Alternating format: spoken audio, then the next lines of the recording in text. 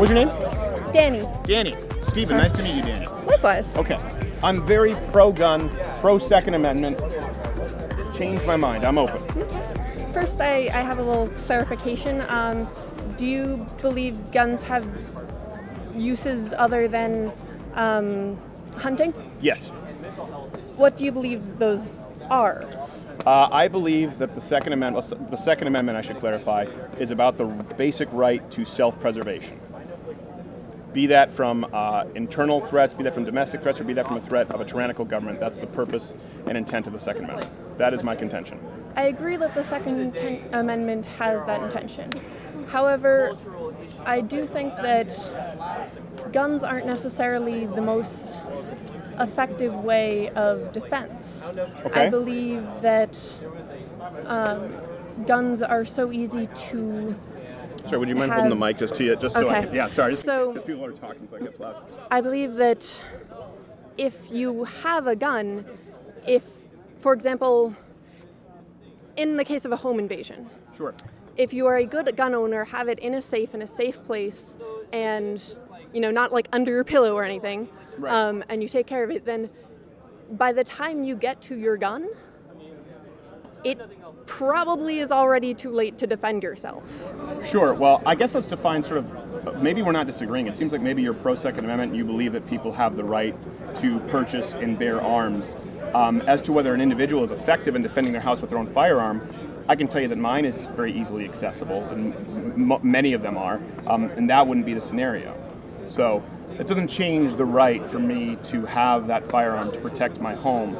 I also believe that there is definitely a reason to have them for sport, not just hunting, but also aiming practice, gun Sure. ranges. I have a friend who was on their way to actually becoming a professional marksman, but then they got glaucoma. Yeah, but that's not what the Second Amendment is about. So I guess we agree on that. Yeah. You're probably not looking to change my mind on that. You agree people have the right to purchase and bear arms. Yes, I have a disagreement with mostly the concealed carry laws and such, in that I believe that having a gun for the purposes I've set out is perfectly fine, but that's no reason to carry one around in public, particularly because it could be used against you. Someone could grab it off your person and threaten you with it. Someone could take your car and run you over with it. Yes, but Does that mean that we can't sell you a car? cars actually kill way more people than guns, but cars are necessary to get to point A from point A to point B. No, they're not. You can take public transportation, you can take a bike, you can walk. Not everywhere. Not everywhere has public There's transportation. always a way. Many But my rural point is areas, you need a car in order to get several miles to the grocery store to get your food for the day. Let me ask you this. Is it your contention that because something you can legally own could be used against you or someone else, the government has the right to tell you that you couldn't own said item? Is that your presupposition? I believe that it's not like you can't own it. You can own it. It's that you can't, for no good reason, bring it out in public. What would be no good reason? What would be a good reason for someone to be able to exercise their right to protect themselves? A good reason is I am bringing this gun to the gun range to go. No, to protect myself. Let's get rid of the sports and the hunting aspect of it, right? The Second Amendment exists to protect yourself. So why is it, again, I'm hearing, why does the government have the right, if I'm a law-abiding citizen, to tell me that I cannot protect myself with my firearm? Because the whole point of having a government is to trust the government to protect you. No. To No, that's not true. Because as a woman, I feel very threatened walking around at night on my own. You should probably get a gun. I have an app on my phone where I can set it up where one touch brings the police to my location, and it actually alerts the police that I might have a call when I click a certain button. Like if I'm feeling somewhat threatened, I click one button. Let me ask you a question here real quick. And Let me ask you a question. The police come. What would the police be able to do that you wouldn't? They are able to physically, if not intimidate, then But let's say it contend with escalates. this. Let's say a very violent attacker, okay? You call the police. You are calling the police because I fear for my life. and they would protect you. Yes. With Firearms, because they are trained and they have a legal responsibility to use those firearms properly in a way that casual firearms owners do not. Final question. Do you believe we have a police brutality problem in the United States? I do. I believe that police need to be trained better than they are now. But do you believe in a society where police exclusively are granted the rights to carry firearms? No. Police, not only police. I say police should have firearms to deal with violent individuals that threaten the police officer's life. Okay. Whereas the everyday person should be able to rely on the police to do that. Now, the problem we have is that we aren't able to rely on the police to do that. Right. I don't think the solution to that is get guns. I think the solution to that is reform the police department. I disagree with you. Do you think that maybe after this conversation, hearing some of the things that you've said, talking about how you believe it's the job to trust the government, and then have talked about inherent corruption in the government police force, I would encourage you and hope that maybe you would reconsider some of these stances moving forward about having a society where only the police have the right to carry firearms. I think maybe we would find some common ground on that. Think about it, and then maybe if I'm still here, come back and we can talk about it. But I know we got some other people here in line. Okay. What was your name again? Danny. Danny, thank you so much, Danny. I appreciate you taking the time. And one last little quip. I'm also particularly vulnerable to police as a disabled trans person. So I do really understand the police brutality issue. Right. But I think that guns aren't the answer. So thank you. Thank you. It just isn't done that well.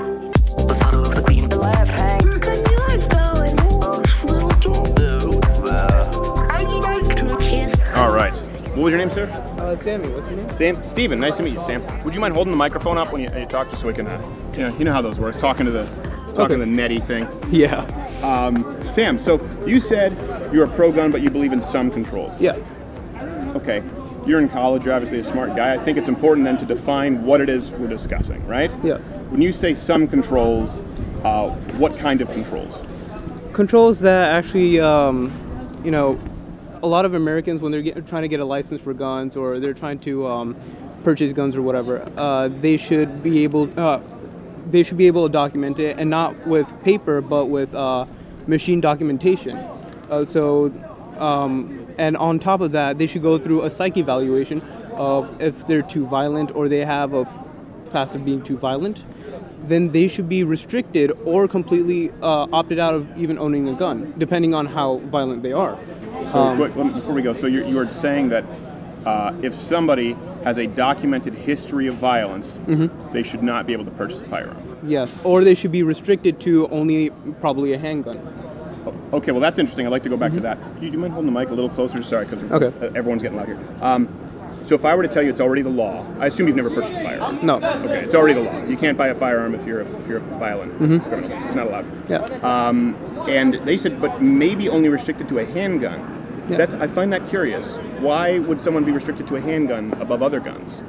Because here's the thing.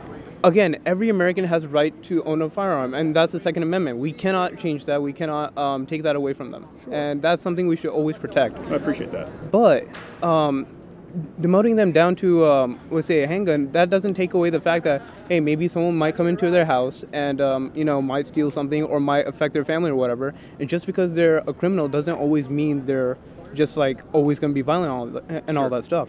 If they have a handgun to at least protect themselves and not cause mass damage to, like, what happened in Las Vegas, right, then that way they're protecting themselves and they won't be out there to harm others. And if they do, we also have the police at hand to at least limit casualties and all that stuff. Forgive me if it seems like I'm interrupting. I just because you go to, I want to kind of address each point so we can find out whether we agree or not. So my understanding is that you're saying we should limit these people to handguns, yes, as opposed to long rifles. semi-automatic rifles Yes. with which they could commit mass damage. So in order to Yes. mitigate the damage. Yes. What if I were to tell you that unequivocally, it's not even close, the vast majority of mass shootings take place with handguns? Well, again, people put modifications on the guns, and I understand that a lot of mass shootings also happen with handguns. No, most. Almost nearly all, statistically. Yeah, but I also think that actually, let me step back a bit. Okay. And where I'm pulling this idea of handguns is there was an article I read about someone creating a handgun that only registered to yours like biometrics. Mm-hmm. Have you heard of it? Yes, I have. It's Yeah. a disaster, but yes, continue. It is a disaster, but the reason I'm touching on that is because it's a really good idea. And the NRA, which I kind of have a problem with right now, is not letting us research guns, in a sense, or making them completely safe. As from what I understand, I'm not too educated on what the NRA is doing right now. They It's actually just probably conduct more research on guns than anyone in the country. yeah. And they always find a way to like make sure there's no gun controls going on and all that stuff. But let me say, people are able to put modifications on their guns, which of course should be completely unallowed, no matter what. Like bump stocks. There's also this. What is a bump stock? A bump stock is basically if you fire a gun, that thing just bounces back. There's also a needle in which you can put in your guns, where if you pull the trigger, it constantly forces your finger back, so it's kind of like an automatic rifle. Right. And that's, of course, should be illegal as well. And going back to why I'm saying demote people to handguns, yes, they're almost all mass shootings are committed with handguns. Again, I'm saying people should go through background checks and all that stuff. But that already happened. That already exists. But it's not too refined. Yeah. I mean, here's one thing I would say, respectfully, and I do disagree with you on several instances, but I appreciate you taking the time. I think that there's a discussion taking place in this country, and it's between two camps. You're not going to like what I'm about to say, but it's not meant as a personal insult. yeah, no. It's between gun owners and the completely ill-informed. If you've purchased a firearm, you would know that everything you've just said is untrue. Yeah. And I don't say that to insult you. No, As a you're matter of correct. fact, I would recommend you go purchase a firearm for yourself, even if you're getting a gun, a revolver. Okay. You know what I mean? A .22 revolver. Okay. You'll go through a background check. You'll see, asking the questions. They're going to ask for your license. They're going to make sure it's the same address that you currently live. It'll probably be the most stringent background check you've ever gone through. It's more stringent than Social Security. Okay. So all of those things already exist. A bump stock is not what you described it to be. As a matter of fact, I can make a bump stock with my belt loop. Really? Yes, it's about it's a technique. A bump stock allows you to optimize a certain technique. Okay. And it's already illegal to modify a gun to a fully automatic rifle. Okay. This is already illegal, right? So someone taking a firearm and modifying it to make it an illegal firearm is already against the law. It's already against the law to purchase a firearm if you are a convicted felon or if you're a violent criminal. You mentioned the NRA. There's so much research conducted on firearms. As a matter of fact, if I were to ask you, how many defensive uses do you think there are of firearms each year? If you were to guess, you know, there's I would say a good couple 100,000, maybe into millions. yeah, into millions. Yeah. How many gun deaths do you think there are? I would say around 10 to 20,000 per year. It's actually a little higher than that, but lower than that if you remove suicides. Okay. So again, these are important, and a lot of these come from pro-firearm associations. I think what is important when we have this discussion, and I hope it's been illuminating, maybe you'll rethink some of your points of view, I would really encourage you to buy a firearm. Yeah. Even if you go right back and just trade it in. You can buy it and then give it right back to the gun shop, and they'll consign it where they run a background check if you don't want to spend the money. Yeah. Because it's an experience where you learn the things that you thought were not true. Okay. And I think it starts from the presupposition, and I think we start in the common ground. The Second Amendment is not about hunting. It's about the basic right to self-preservation. Okay. And we either support the idea that we have the right to protect ourselves, both our houses, our families, our property, from local threats or tyrannical threats from the government. We either agree on that, and I think we do, or we don't. Yeah. And if you agree that it's a right, like free speech is a right, the government cannot remove a basic human right unless you've foregone it by violating someone else's right. Yeah. And I mean, I love the Second Amendment, I love the Constitution, and I love America of how it is, and I just love the idea that if some other country tries to invade us, we have the firearm. Not only do we have the police and a great military, but we also have the American people who are definitely going to be pissed off and shoot the other guy. I appreciate that you recognize that. What was your name again, sir? Sammy. Sammy? But Thank you so much, Sammy. One thing I want to ask, and you were telling me to go ahead and purchase a firearm. Now, I don't mean to sound offensive to anyone or any viewer. No problem at all. The thing is, I'm a person of color, and I'm not even a black person. I'm just a brown person. Yeah. And the stereotype I'm always presented is I'm basically a terrorist, just by my skin color, right? Mm-hmm. No one knows my background and all that stuff. And I've come from a very conservative location back in Florida. Sure. Now, if I purchase a firearm and if I am seen around with a gun, I know for a fact people are always going to view me as a threat. Well, first So off, there's no that. one's saying you don't need to carry it around out in the open. Yeah. You legally can now in Texas, but concealed carry open carry, that's further on down the trail. Isn't it wonderful that there are horrible racist assholes out there, right? Who might look at you a certain way because of the color of your skin and think that you're a terrorist. Yeah. Isn't it wonderful that that doesn't affect your rights? Yeah, that's completely amazing. Yeah. It doesn't affect, because guess what? That background check doesn't matter. If you haven't committed a crime, you have the same rights as that racist asshole down the street. Yeah, definitely. And that's the only thing is, we either have to agree on the freedom of the right for all of us to protect ourselves, or we don't. And I can't imagine what it's like. I'm sure you've dealt with racist encounters your whole life, and it's always sad to hear. But again, that doesn't dictate policy. And I would look at that and say, hey, isn't it great that despite what one individual thinks, it doesn't affect your rights as an American citizen? And that's the beauty of blind justice. And if you give that authority to the government, or if you give that authority to an individual or a committee, guess what? It just takes one of those racist people to make that decision for you, or vice versa. So it's pretty important, right? Especially for minorities, to ensure that that their rights aren't infringed upon by the mob of the majority, right? Yeah. I don't think that anyone should be able to vote that brown people can't have guns any more than I think no one should be able to vote that anyone here can't have guns. Yeah, but it's also, let's say I'm going to defend myself at home with the gun I've purchased and all that stuff, and I happen to shoot the intruder. Yeah. I don't know if he's a threat or not. Now, here comes the main problem as to why I personally won't buy a gun. Though I love guns, I won't buy a gun. If that gets out into the media, I'm a brown person with a gun that killed an intruder. Yeah. Now, in that scenario already, I'm already gonna be classified as someone who's, again, very violent and all that stuff. But I don't necessarily know if that's true. What are you studying? Me? Yeah. I'm a computer engineer. Computer engineer. Yeah.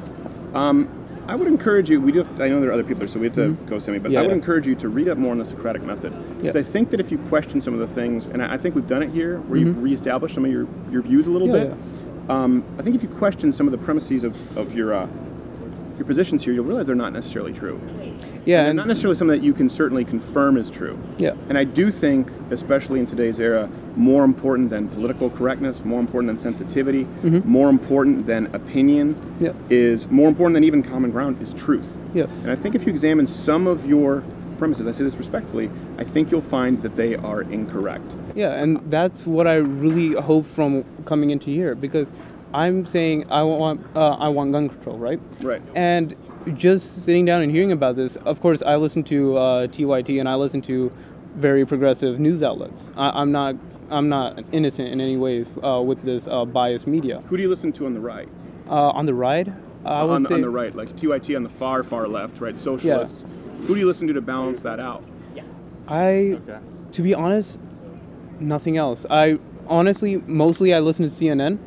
Anything on TYT is just May events that happen around the world. I never really take their side because, again, I don't like socialism that much. I think there has to be a balance. So do you think watching TYT and CNN, do you feel maybe as though they've almost to a startling degree have under-equipped you?